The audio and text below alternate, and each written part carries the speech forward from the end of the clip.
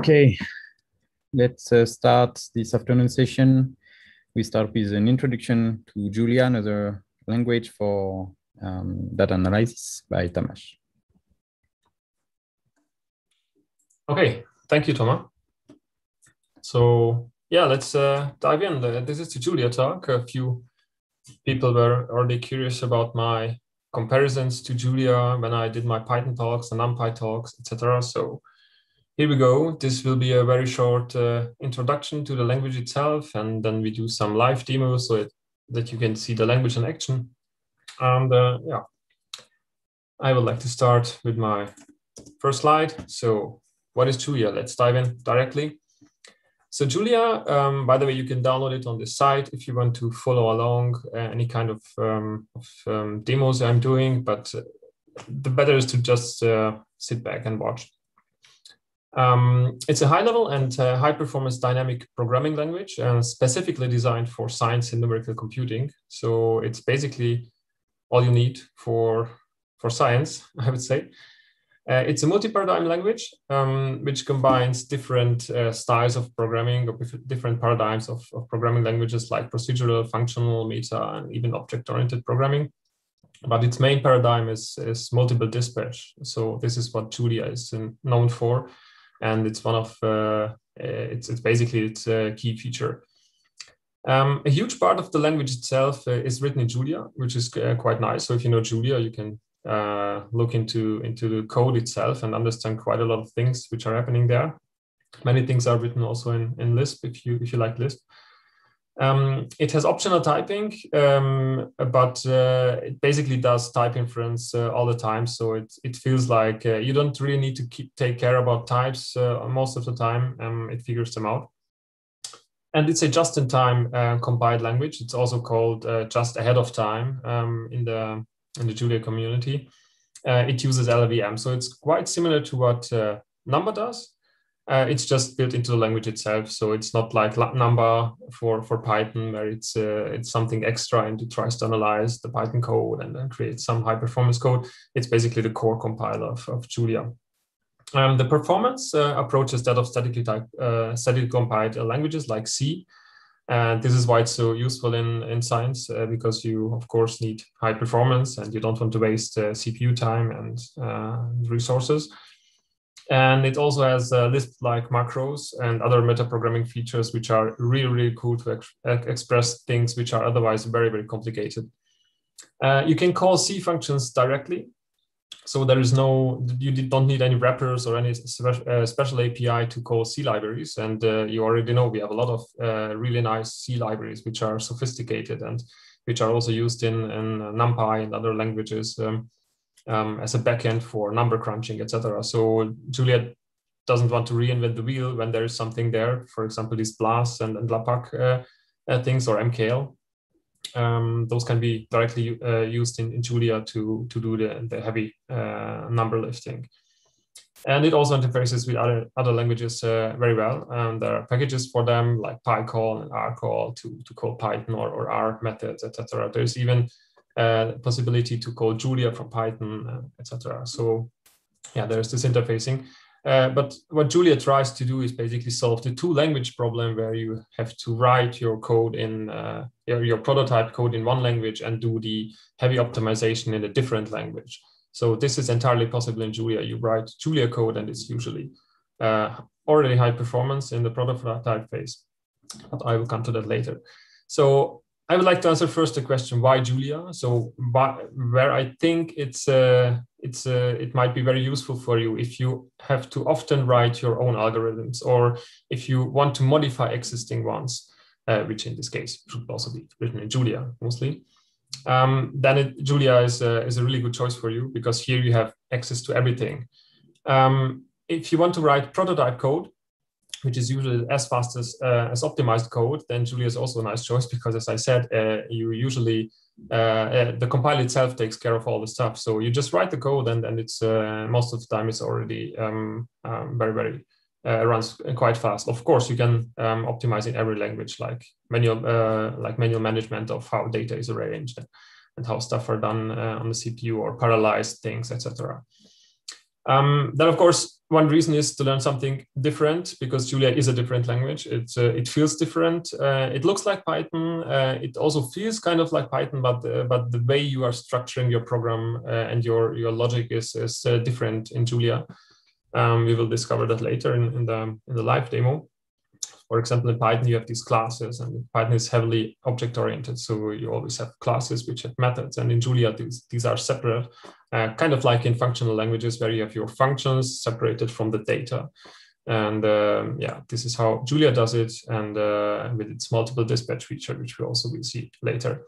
And of course, if you want to use all your CPUs and GPUs and even multiple machines in distributed computing, Julia has a lot of built-in stuff and a lot of lightweight libraries to do all this kind of stuff, like MPI, if you know it, etc., are working extremely nicely. So distributed computing is definitely a thing with Julia. Now, of course, if you love working with Jupyter notebooks, the Ju stands for Julia, as you may have already noticed in several other mentions of this Jupyter thing. There is a Julia kernel, so you can just open notebooks and launch a Julia kernel and then play it with it just like with Python. And of course, one of the things which I find always very, very nice is that the Julia community is full of scientists. So in contrast to Python, where you have like a lot of different backgrounds in the developer side, in Julia, usually only scientists are interested, or data scientists and other scientists. So it's very cool when you go to the forums and ask for how to optimize your function even more, and then it ends up in discussions about papers and other algorithms to try out, etc. So it's not like you are dealing with a community full of whatever backgrounds they have. In Julia, you mostly have people who try to solve the same things than you are as you are.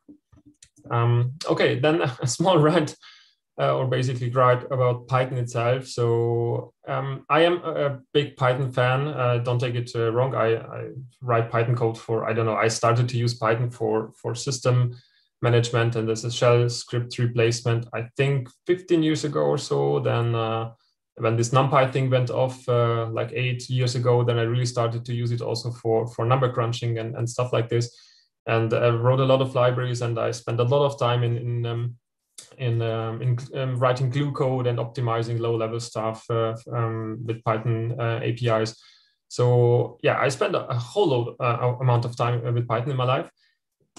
But I think there is a fundamental issue which still isn't really solved yet. So Python is very popular, and the reasons why it's so popular is, of course, because first, I think Python is already installed on many systems. I think this is a good reason, because you just type Python and it's there, so you can just use it. And things you don't have to install, which are already there, are of course always the easiest solution. And it's very easy to use. So every student can manage to quickly read a data set and create a plot within a few minutes or so from scratch, even if they don't even if they never coded anything else before.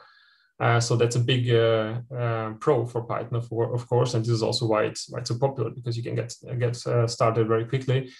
And then there are many packages and libraries out there to do whatever comes to your mind. So there are like blog systems, static HTML generators. There are server client systems where you can have your own chat server, or you can do, of course, all kinds of scientific stuff is also there.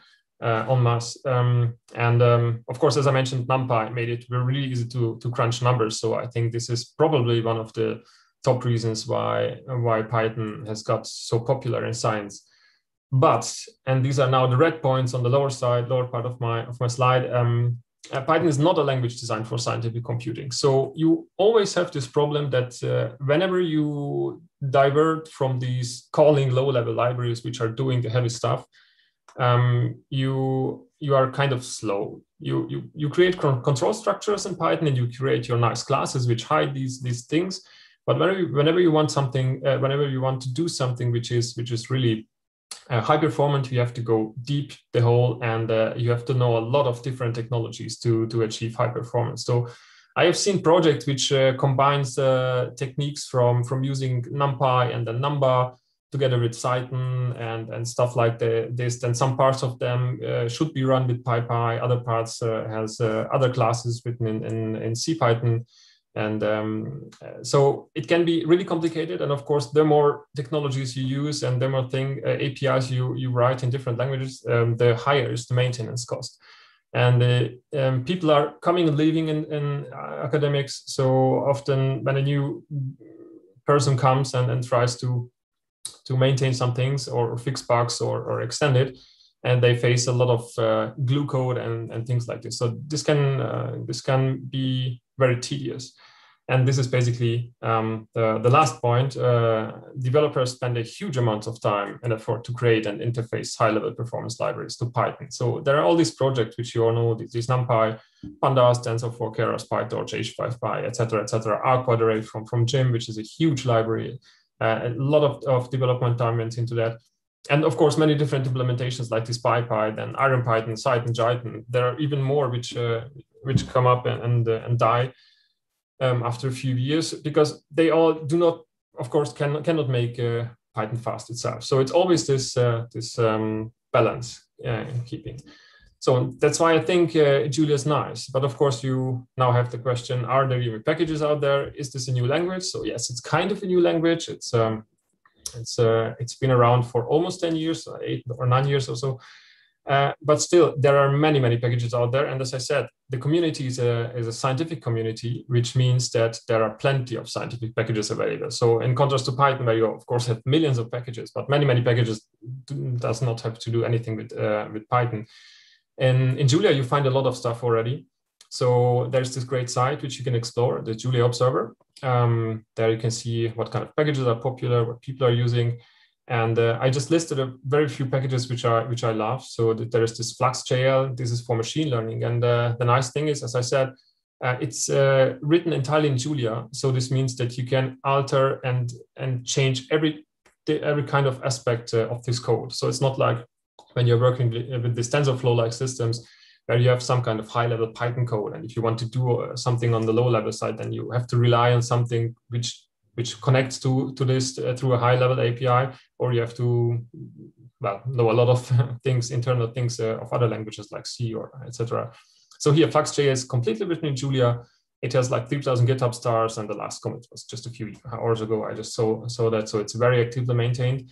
Then there's differential equations. I think this is one of the most sophisticated packages out there. It's for high performance solvers and differential equations, and also scientific machine learning components.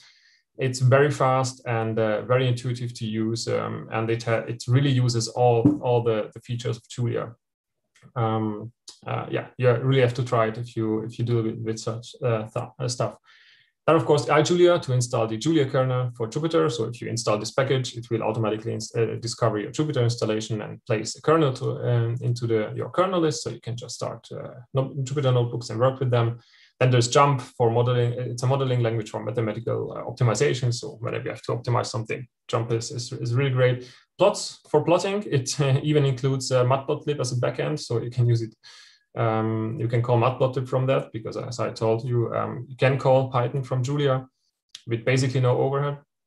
Then data frames, which is kind of like pandas. So it's also inspired by R data frames. You know that pandas is also inspired these data frames. So this has been brought to Julia. There are a lot of R and MATLAB users who created Julia. So I mean, there are a lot of developers in Julia who has a background with MATLAB and R. So you will find some things which are quite similar there.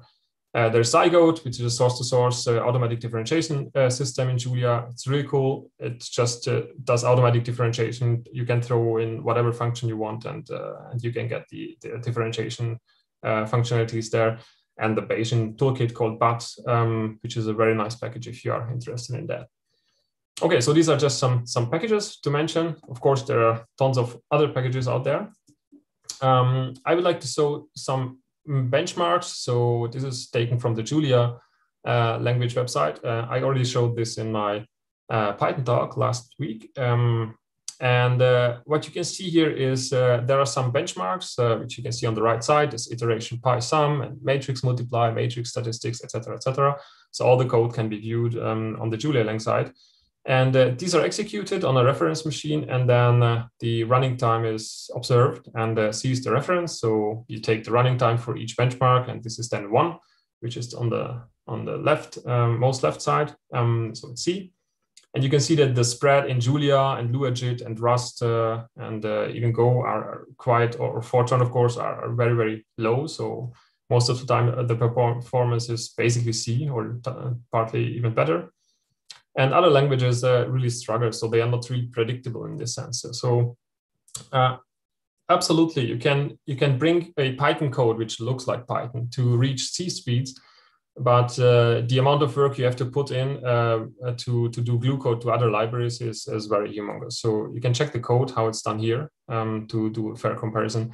But you can already see the Julia performance is very close to C, and which is quite remarkable if you compare it to the syntax and what you have to do compared to something like C or a system language, which is statically compiled, if you have written things like before.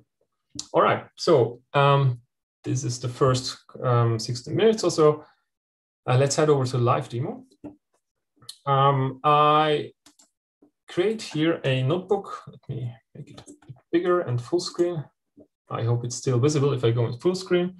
Otherwise, please interrupt me. Yeah, so I will do a live session. This is a Julia session, which I record on this. So everything what I type here in the notebook will be saved, and after it, I will put it on the repository. So you can just download it and run through it, just like I did on the live demo. Of course, you can try to keep up, but I will use packages which you have to install, etc. So it's a bit cumbersome. All right, just for good measure, I print out the version info. So as you can see, I can just use it like in a Python session. It's a Jupyter notebook. So I type in a command or a function call or whatever. I hit Shift Enter and it executes. I'm using here the latest version of Julia, which was released in April. It's version 1.6.1 on an Apple M1 MacBook. So that works. And yeah, there's a package called Benchmark Tools, which is really easy to use, and it helps you to benchmark functions if you want to know the time. Because of course, if you're working with Julia, you're always interested in the last nanoseconds you can get out of your stuff. Okay, so I would like to first explain what's basically different or how the language works with just writing some functions. So in Julia, the syntax is a bit different compared to Python. So if I define a function, I can do it like this. So this, oops, I forgot the end. So this is a very simple function which just multiplies x by 2. And yeah, you call it like in Python. So I've called 2, or I've called some float number, etc. And it works. And you already see that there is this weird message which tells you f and then generic method function with one method. So in Julia, there is this concept of a function, which is basically the name of this thing, and then the method, which is the implementation for a given set of parameters. And this might be a bit confusing, but we will have a look at it later. I would like to show you how to time a function. So if I use this macro btime, you remember maybe this time it macro from Python. It's basically the same. I write in IPython. It's called this time it macro. Here I can use btime, which is coming from this benchmark tools. And if I want to time how fast the function is, I just type in btime and then the function call. And yeah, now you see something very suspicious. It tells you that it takes basically way less than 1 nanosecond. And this cannot be true because as you may remember from my talks, a single operation takes around like a few nanoseconds on a CPU. The problem here is that the compiler already figured out that I'm calling it with a constant. So it calculated this value during compilation before it even reached this macro to time it. So it's extremely fast. There is this trick which we can use. This looks quite ugly, but what we basically do is we define a variable first and then pass it via this reference. So I just want to show you the real time which it takes to multiply 2 with 2, and this takes around 1.5 nanoseconds. If you remember the Python times, Python takes for this something like 40, 50 nanoseconds or so. So it's already factor 40 times verse. And yeah, we are now talking about primitive types. So it can get even worse in case of more complex functions. What I really like in Julia is that you can use Unicode characters in a LaTeX style matter. So if you want to use something like alpha or beta, you can just hit backspace and beta. And if I now hit tab, the character is displayed instead of this command, which I just put in. And you can even use something like underscore 1 or etc. So or like a hat and then a plus, etc. So oops, backspace, of course, don't forget the backspace, plus, etc. So this is of course a bit cumbersome to write, but it's really nice in your formula. So you can, this construct, you would probably write something like beta and then 1 plus or so in Python.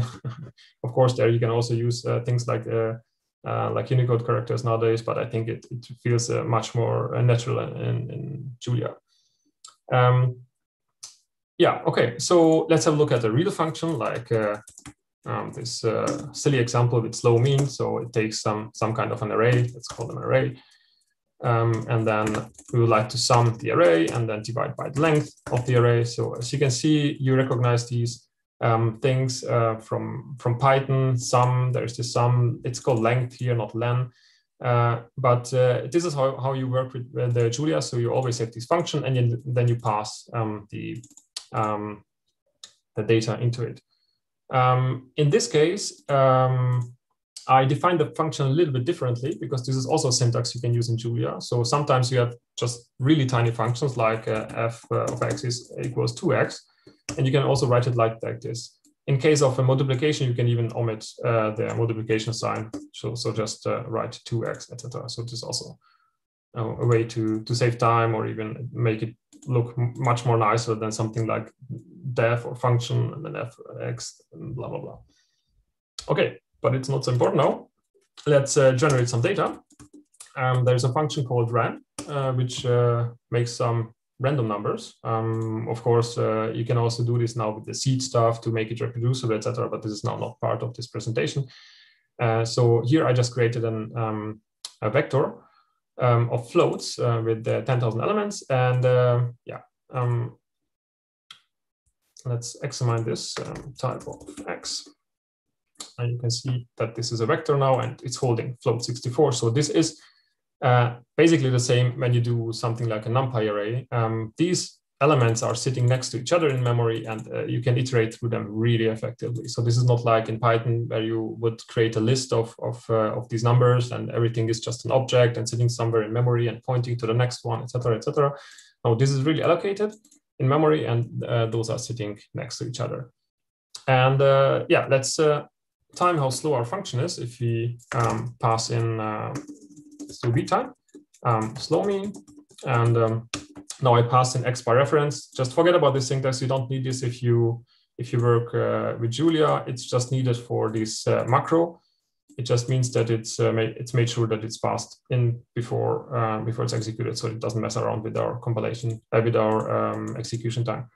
Okay, and you can see it takes 0.8 microseconds, which is really good. I can tell you it's fast. But maybe you want to compare to a reference implementation, which is mean. There's also mean function in Julia.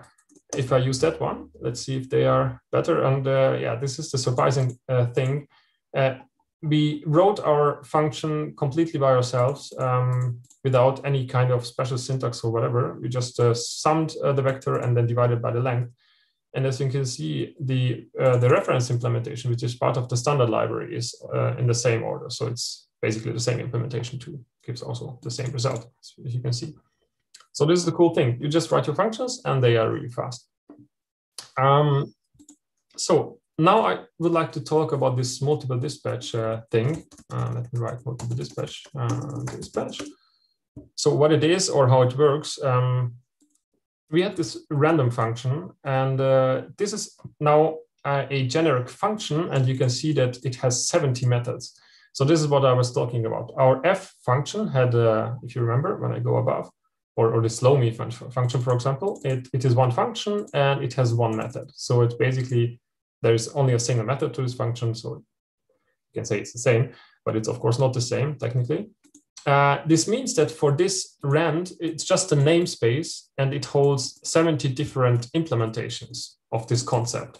You can write a question mark in front of rand and then hit Shift Enter, and this will give you some examples how to use it. And you can see that it has quite a few interesting ways to be used. So here it's called with something like a type and then a number. Here it's called with another type, and here is a tuple is passed in, etc., etc. And you can have a look at the methods which it implements. So methods of rand. This will list for you all the different methods which are associated to this rand. So you can see that there are plenty of implementations. There are implementations which take some mask or some whatever abstract random number generators, so global random number generators, etc., etc. So depending on what you put in, so if I put in, for example, this int 32 and then let's give it 10 or so, it will then dispatch to the method which matches the best. So it will pick the implementation which holds, and there is of course somewhere an implementation which takes this data type and then generates random numbers from the range of the valid range of these numbers. So if I just put in a rand float 64, then I will get random 64 numbers. In this case, it's from 0 to 1. So the implementation may differ from type to type. And as you have seen above, you can also do something like in 32 and then 2 or so. This will give you a matrix because it dispatched. So now the function is called and the method is called where the first one is the type and the second one is the tuple. And this will give you a matrix. Okay, so let's talk a bit more about methods. Just write methods. So there is our function of x equals 2x. So this is a very simple function. It just does a multiplication by 2, as you can see. There's a macro which you can use to inspect the code which is generated by Julia, the LLVM code, with a given value code. So if you call it, for example, with 23, this is the code Julia generates. If you remember in the Python presentation how the code looked like when you do this Python thing where the bytecode is generated, you see that there are a lot of calls, and this is then interpreted by the Python interpreter. So there's a lot of overhead. In this case, Julia managed to, so just ignore these lines with these semicolons. These are just comments. So in this case, Julia managed to make it a really, really tiny function. And this is basically just a single call on your CPU. And this is a shift left, because if you multiply with 2 in binary, it's basically just a left shift. And then it just returns your integer 64 because it was called with an integer. If I call it with another type, because of course, as you might have known, cannot do this bit shift trick here. So if I call it with a float, you can see that it calls a float multiply, but it's still a single machine instruction in this case. So there is no things like search for a pointer, look for the type or whatever, etc., etc. And yeah, this is also important if you look at the times. So if I go back to my function, let's grab it again. Yeah, here's the definition. If I call slow mean with, or let's define some variables first, some array. Let's call rand and then int 16 or so, just 100 of them. I put a semicolon so that the output is hidden. If I just time the execution when I call slow mean with this array, so time is just a built-in macro. So this is now not coming from benchmark tools.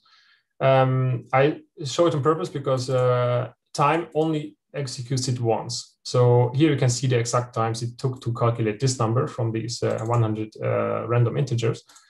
And as you can see, it took 30 milliseconds it did 85,000 allocations. This means that it asked the computer 85,000 times to allocate memory at specific, at whatever places, because it had to put something into memory. And it also used like 5 megabytes of memory. And you can see that there's a hint what happened, because you might ask you, why does it take so many allocations to generate 100 random numbers? Well, 99.44% of the time was compilation. This means that Julia has spent a lot of time in compiling a function for the given type you have passed in. So it has seen, okay, you're calling the slow mean function with an array of the type, and this creates a vector of integer 16. So it looked up, is there already a compiled function with this type? And if not, then it compiles. So it inspected the code. This is the code. It called sum with your array, and then length with your array, etc. It even compiled sum maybe, and length, etc., etc. Some of them are pre-compiled. And then when it's finished, then it executed it, and this is then the result. If I call it again, so now I type again, time slow mean array, then you can see that now it's really, really fast. It's cannot really trust it. You have to do the beat time if the numbers are so low. But there was only one allocation because it created this one single thing, and 16 bytes. So it basically costs nothing to call it again. So whenever I call it again and the types are there, it's really fast. But when I now, for example, create another array, let's call it array 2 with a type which I have not used before, maybe in 64 or so. And let's copy paste again. Sorry for copy pasting. I'm maybe running out of time a little bit. Yeah, I forgot. Yeah, this should be array 2. So the first call is again 3,400 locations. Now, not that much as before, because some of the stuff may have already been compiled meanwhile. And the second call will be then the high performance call, because the function is already compiled. So this is what you have to keep in mind. It's the same basically with number. We had this question about why don't compile everything with number. Well, sometimes it doesn't make sense. If you have like 10,000 functions and you only call all of them once, then it might be not a good idea. But of course, if you have 10,000 functions and you call all of them once, but one function is called 10 trillion times or so, then of course it could make sense. So yeah. Okay, so let's skip over to something. I told you that Julia is mostly written, or a large part of Julia is written in Julia. So I wanted to show you this this cool trick which you can do to explore things. So if you launch your Julia interpreter, it's basically working the same like Python. You type in IPython or Python or whatever Python interpreter you use. Here in Julia, you just type in Julia and you are here. And inside this, and then you can play around with things, and you can get sort of this read, evaluate, print, loop. This is what REPL means. If you're asking yourself what the hell I'm talking about, yeah. So you can use it like this. You can assign variables. You can use them, etc., just like in a notebook. And there's this macro which I really like. This is this edit macro, and there you can, for example, if I want to know what is called when I type in sine of 23.5. So this is basically sine called with a float, and hit enter. It immediately opens the editor of, in this case, it's Emacs. So if you use VS Code or whatever, you can set it to whatever editor you like. It will pick the one, the default one. And you can see that it jumped into this trick.jl, which is probably trigonometry.jl. And here's the implementation of the sine function, which takes an x. And here you can see that now we have a parametric function. So it basically means that it can also use the type inside this body. So this is a bit more advanced stuff. But yeah, essentially, the most important thing is that this is the function, or basically the function which will dispatch on the float 64. So this is what's called here. Okay, so nice way to explore things. And of course, it also works with your own code. So if you have checked out if you're working on a package, on a Julia package, etc., and you just want to have a look at the code, or you're using some other packages from other people, it will open it. So it's not only the Julia standard library. It will find the file where it's calling from. So yeah, cool feature. I highly recommend to use it. So let's get back to the, where is my, did I close my, sorry, there we go. Oh, okay, slow me. So, and now I want to make a somewhat real world example. So it's just to demonstrate some functionalities with a little bit of real world example. It's something I already shown in 2 years ago in the last school. It's a tiny temperature library, but it's even tinier this time because last time it took a lot of time to explain it. So anyways, this example is taken from, it's not from myself. So it's inspired by, let me put it in, inspired by Eric Enkheim, and I also put in the link to the original blog post. So he made this beautiful example to compare how things are done in Python or could be done in Python and how these are done in Julia instead, so that you can see the differences of programming style. Yeah, let's start out so that you can get a feeling. So imagine you want to write a tiny library which can convert temperatures from from Celsius to Fahrenheit, or Celsius to Kelvin, or whatever. So we make it a bit simpler. Last time I made it a bit too complicated to explain. So it's Celsius value n. So this is what you're working with usually in Julia. This is called a type, basically. It's a struct in C, if you know C.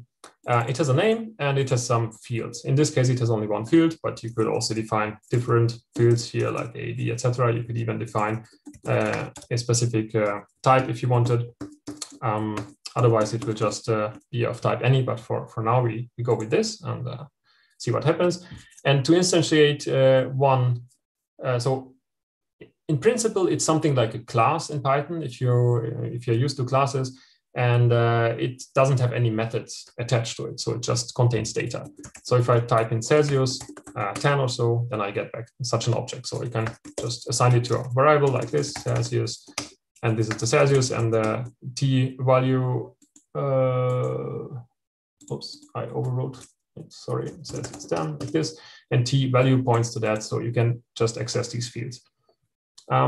Okay, so as I said, it currently doesn't have any type, so this value gets inferred by Julia. So if we have a look at type of T value, you can see that it's an int64 because I passed in a number.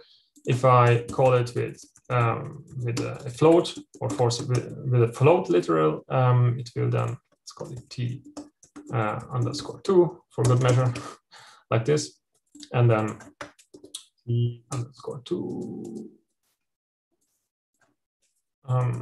Type of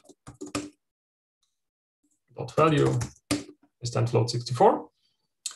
So this means that it will also accept something like hello as a text string, but of course maybe you don't want to do this.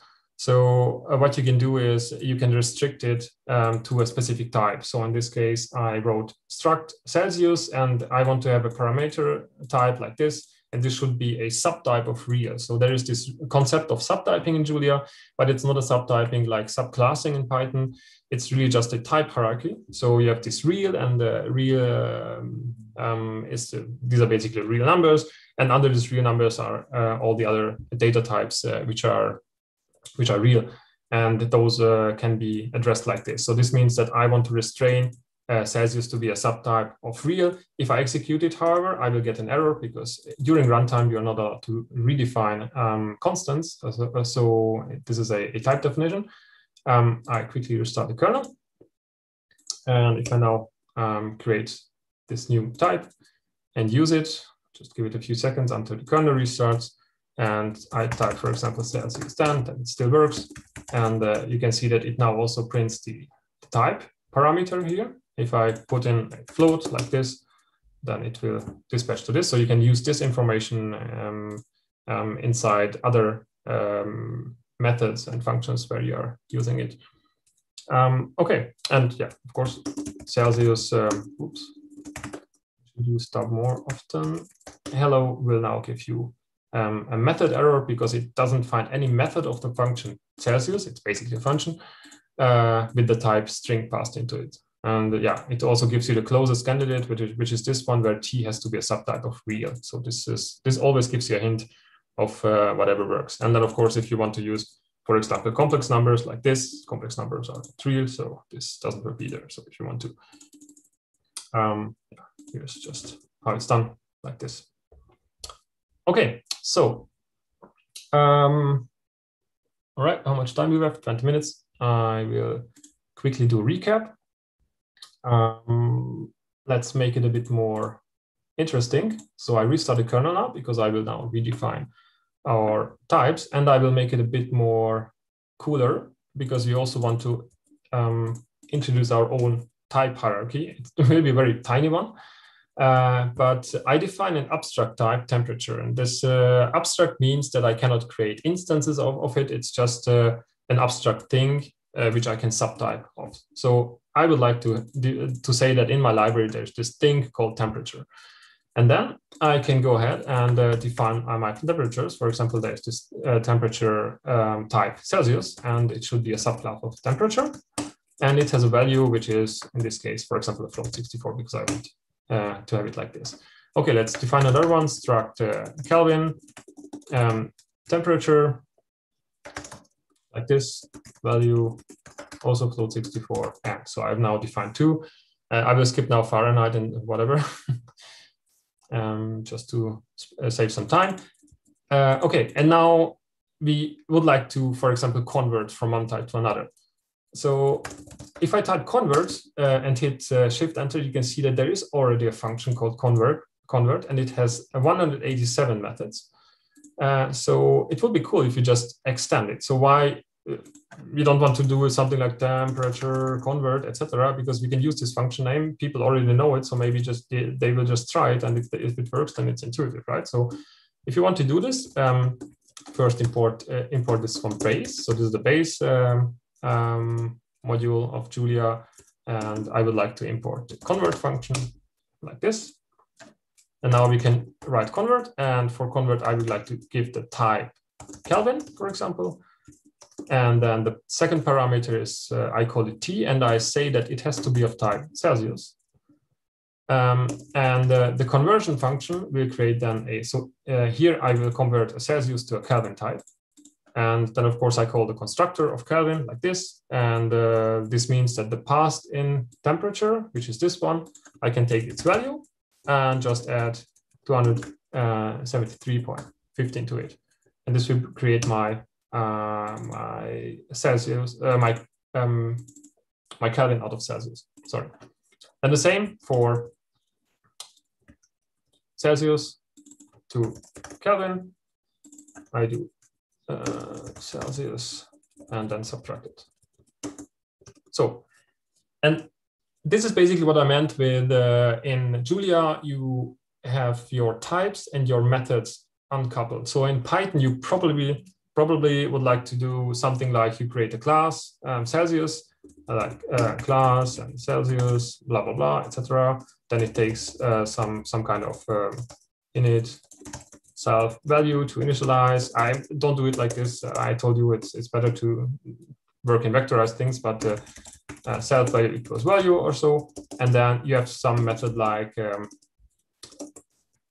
to Kelvin or so. And then there's this implementation where you implement how to convert the self value to a Kelvin thing.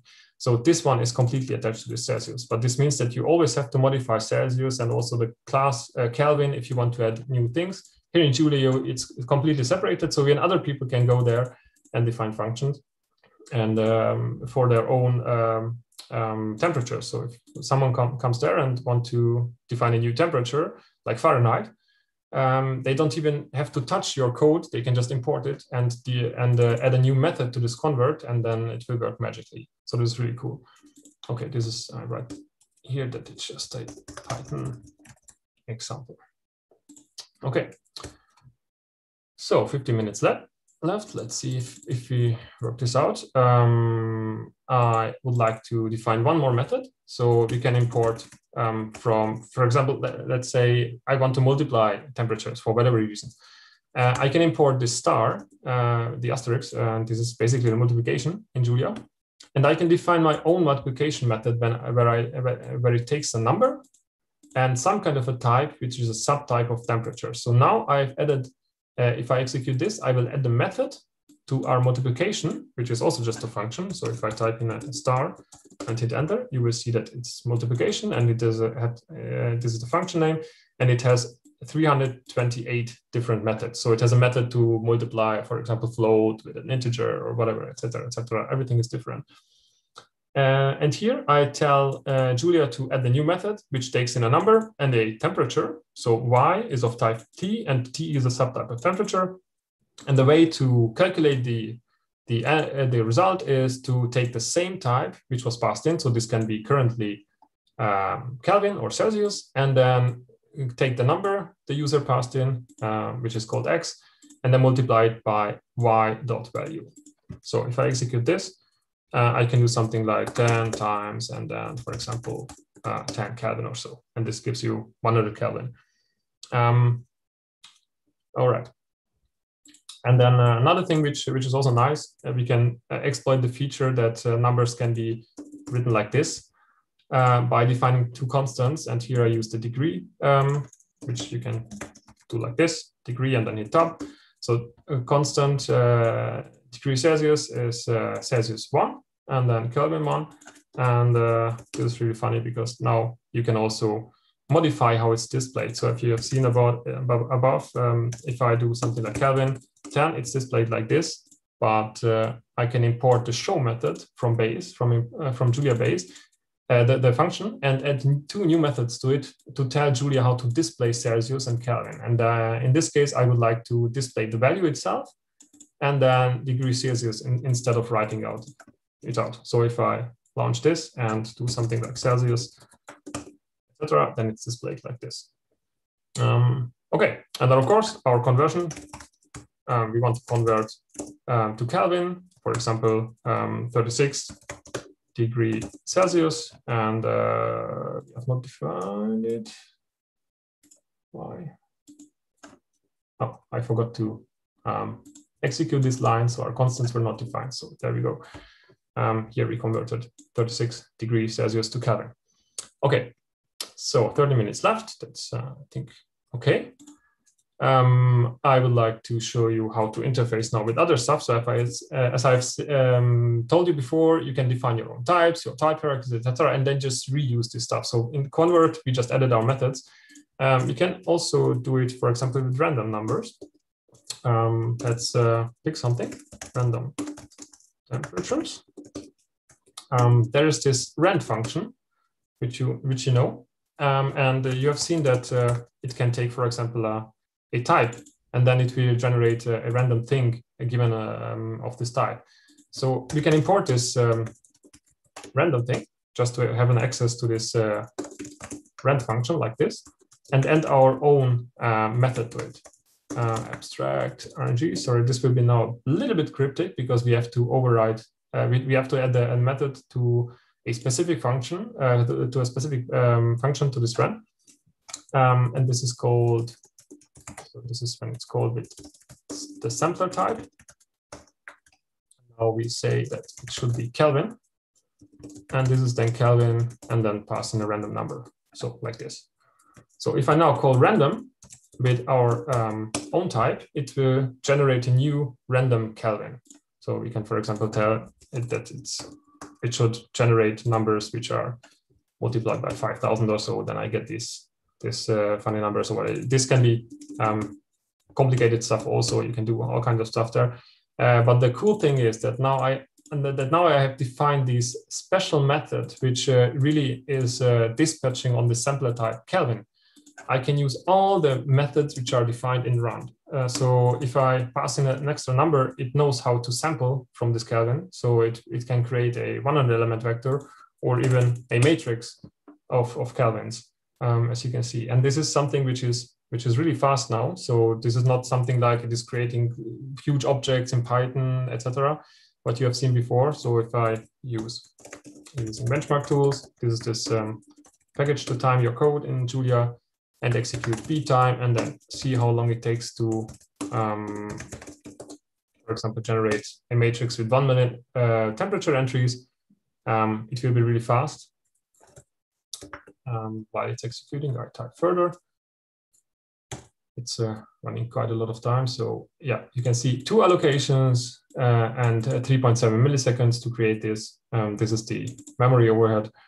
And also if you just multiply, for example, let's multiply here, 10,000 Kelvin entries with 2, because we implemented this multiplication method, we can also use this. This will be really fast, so 38 microseconds. Yeah, this is very close to, it's basically machine speed, so you cannot do it really faster.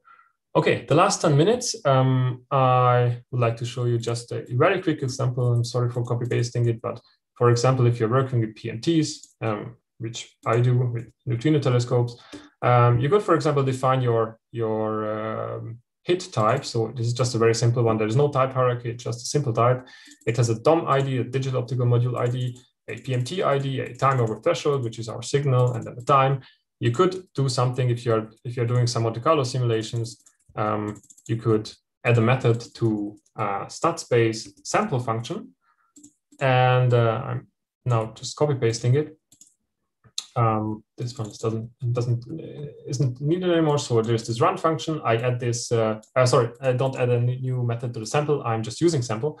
I add the new method to the run function again for the sampler type duckHit. So if you recall, before we added a new one for Kelvin. Here we are adding a new duckHit, and then, for example, we are picking the DOM ID from a predefined list or so. I just made this example up just to show you how you could alter the functionalities of run. And then it should pick a PMT ID, which is in a valid range. So we always have like, oh, that's too much. We have 31 PMTs. So let's pick a number between 0 and 13, including 0 and 13. And the TOT should be something between 0 and 55, sorry. Then the time, etc., etc. And it returns then the value. So if I hit now enter, oops, there was an extra character. So now I can create my duckHit like this. And this will create a random duckHit. Don't be confused about this 0x representations. This is because I created, this type is a unsigned type, and unsigned types in Julia are always written as hex if you print them. So we could add our show method if you don't like it and alter it. But the important thing is it still works with all the other methods. So I can generate 100 duckHits and blah, blah, blah. I can do my Monte Carlo simulations, etc. Okay, so last word, because of course, if you're a scientist, you also would like to do some plots. So I just wanted to do a very quick intro that it's easy to use. So there is this plotting library called plots. So with using plots, you import this, and you can, for example, let's take n equals 100 and then plot, for example, 100 random numbers like this.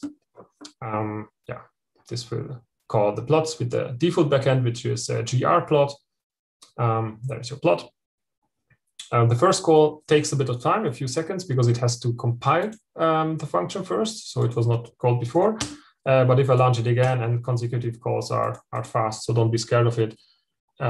This is something Julia sometimes feels a little bit cold when you start it, so it has to pre-compile things. But once the session is running, it's fast. This is because it has to compile that stuff. And you may have noticed that I put in now something like 1 to 100, which generates, this is a range object. In NumPy, you can do something like linspace, etc. In Julia, there's also this range, so you can also use this one, but you have to explicitly tell them how to use it. So range is really cool because it is a generic function, and it has a lot of different methods. So if I for example, do 1 to 10, and then length 100, then I get this. Oh, let me make it a bit. Let's collect it so that you can see the actual values which are coming out. So these are the actual values. But I can also tell him to do a step. So this is basically this arrange versus linspace, etc. So in NumPy, you have different functions. In Julia, you can have the same function name and just pass in different things or different keywords, etc. And it will dispatch on them. Okay, let's do a bit more complicated plot like this. Here I plotted a sine, cosine, and that 5 sync function. And of course, histograms, etc. Everything works. So before, I have not called histograms, so it took like a second to display. Consecutive calls are really, really fast. etc. And yeah, so everything is there to make plots. There are even PGF plots. There's this PGF plots library, which I love. This is what I use everywhere. You know, you may have seen Max really cool presentation at the end of the Matplotlib session, where he shows how to create publication quality LaTeX plots. This can be done with Julia using the PGF plots library. Okay, and last but not least, apropos Python, I told you that you can use Python from Julia and vice versa. So let's have just a few cells on it. Apropos Python, there's a package called PyCall. I imported it, and with PyCall you can import Python packages. So let's do something funny. np equals PyImport NumPy. So if I call this function PyImport, it will import for me NumPy. So it found this Conda installation and this NumPy package. You can also configure PyCall to point at a specific environment in Conda, etc. So you can switch also during runtime between different Python installations. But the funny thing is now I can use it. So for example, you know this I function maybe from my NumPy presentation. If I call it, it will give you real Julia things back. So here's a 5 by 5 matrix with ones on the diagonal. So this is really a NumPy method, which I'm calling here, a function. And I can mix it with Julia stuff. So as I said, it's returning Julia things. So it works like if I do, for example, this is the random function from Julia, and I just multiplied it with a matrix coming directly from NumPy. I can even, if I don't like the Julia range function for whatever reason, I can use the linspace. It even does step completion here, of course, like this. And yeah, this is a real Julia vector, which has a nice memory layout, and you can work with it really in a high performance way. All right, so that's it. I would like to go back to my very first Julia introduction just to have something to show while we answer some questions. So I would like to head over to Thomas and ask if there are some confusions, questions, or whatever. Many thanks for your time. Thank you, Tamás, for this short but dense introduction. Sorry for that. Oh, that was great. There are a few questions. Where did the name Julia come from? Oh, that's a good question. I always come back and read something about it, but I can't answer it right now. Sorry. I always mix different myths and legends and whatever. Some people say it's coming from this Julia set. Other people say there was this girl. So whatever. Okay. It is. Yeah, I think there is a section about it on Wikipedia, but yeah, it's I think the best resource for now. Sorry. Someone was asking about a comparison between the plotting in Julia and Matplotlib. Can you say a few words? A few words. So because you can use, so there's also, so plots is something which is very high level, as you have seen, as I've mentioned. So you can switch the backend of plots to use something else.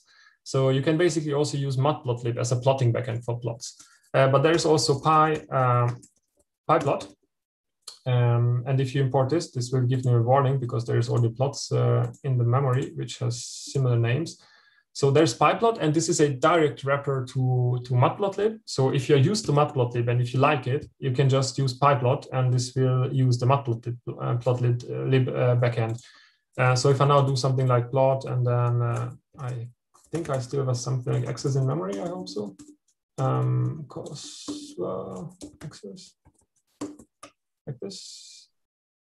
Premature, let me give another. Access is not defined. Okay, let's define it. Access equals 1 to 100.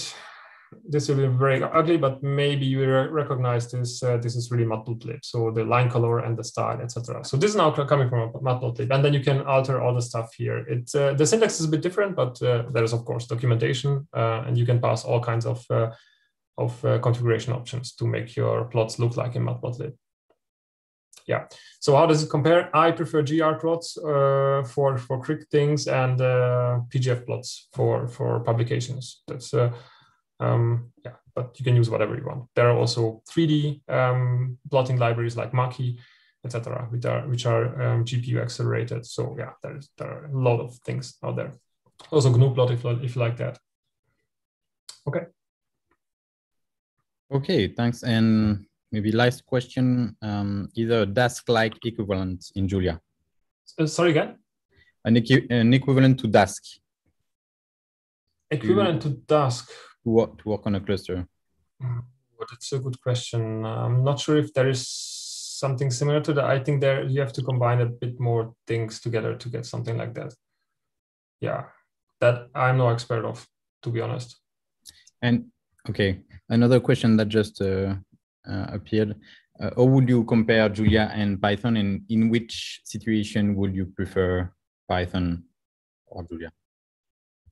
Oh, that's a good question. I think you're asking the wrong guy, because I think that you should always prefer Julia for science.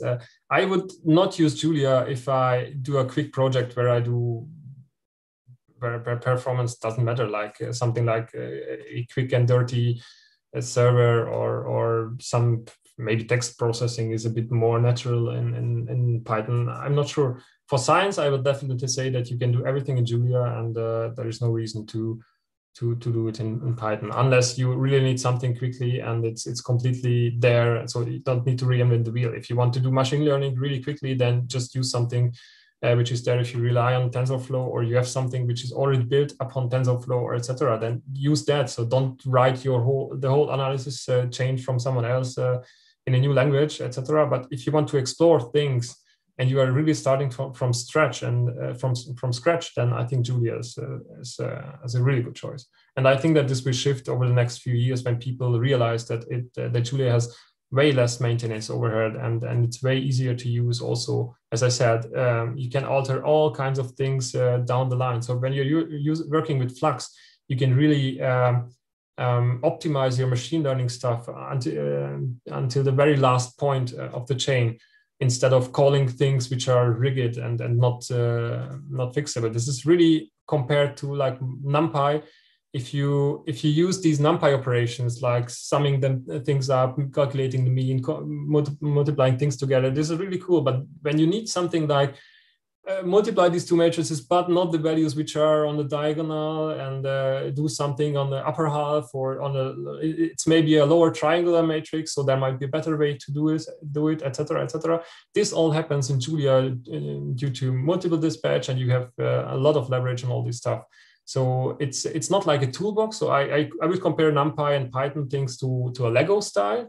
And Julia is basically, you have all the materials and you can do it yourself, everything. So this is how I would see it. Okay, thanks. Well, this is the end of this introduction to Julia. Thank you very much again. We basically don't have a break for the next lecture. I will just close the live and restart it in a few minutes. And the next one is about Chem3net data analysis. See you in a minute.